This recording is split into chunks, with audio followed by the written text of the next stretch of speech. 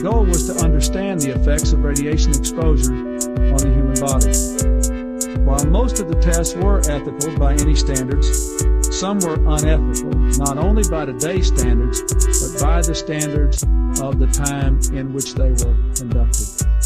They failed both the test of our national values and the test of humanity. In one scientist injected plutonium into 18 patients without their knowledge.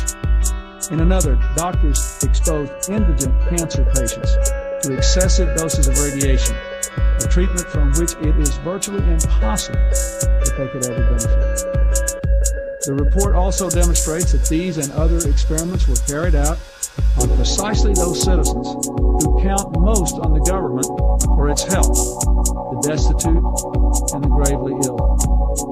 But the dispossessed were not alone. Members of the military, precisely those on whom we and our government count most, they were also test subjects. Informed consent means your doctor tells you the risk of the treatment you are about to undergo.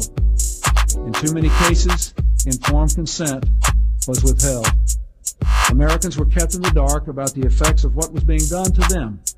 The deception extended beyond the test subjects themselves to encompass their families and the American people as a whole. For these experiments were kept secret, and they were shrouded not for a compelling reason of national security, but for the simple fear of embarrassment.